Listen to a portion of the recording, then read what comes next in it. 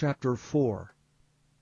I charge thee therefore before God, and the Lord Jesus Christ, who shall judge the quick and the dead at his appearing and his kingdom, preach the word. Be instant, in season, out of season. Reprove, rebuke, exhort with all long-suffering and doctrine. For the time will come when they will not endure sound doctrine, but after their own lusts shall they heap to themselves teachers having itching ears, and they shall turn away their ears from the truth, and shall be turned unto fables. But watch thou in all things, endure afflictions, do the work of an evangelist, make full proof of thy ministry.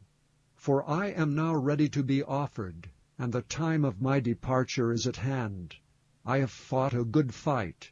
I have finished my course. I have kept the faith.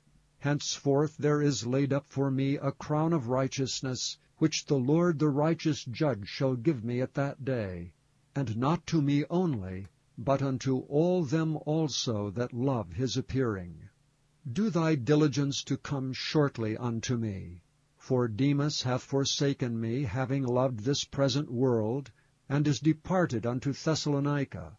Crescens to Galatia, Titus unto Dalmatia. Only Luke is with me. Take Mark, and bring him with thee, for he is profitable to me for the ministry. And Tychicus have I sent to Ephesus.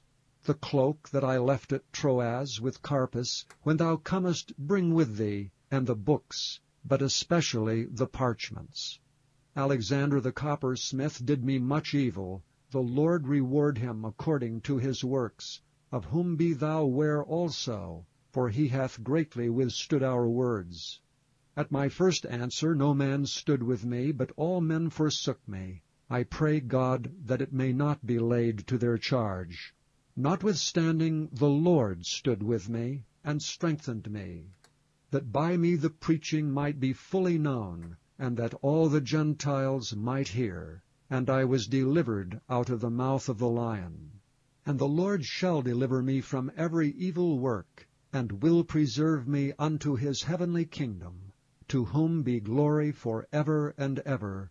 Amen. Salute Priscilla and Aquila, and the household of Onesiphorus.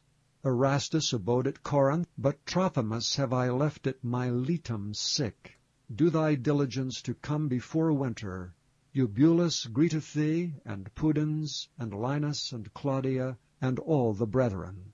The Lord Jesus Christ be with thy spirit. Grace be with you. Amen.